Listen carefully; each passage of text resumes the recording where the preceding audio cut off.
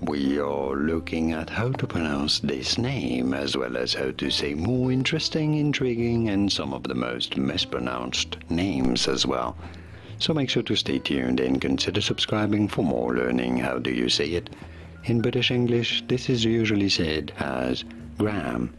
Gram. Yes, I know the H in the middle is pretty much silent. You simply want a rather long R sound. Gram. In American English, this is usually said as gram. Gram. In American English, or gram in British English. And now you know it all. Did you get this? Was this any helpful? Let me know in the comments and by using the like button. Thank you kindly for your support.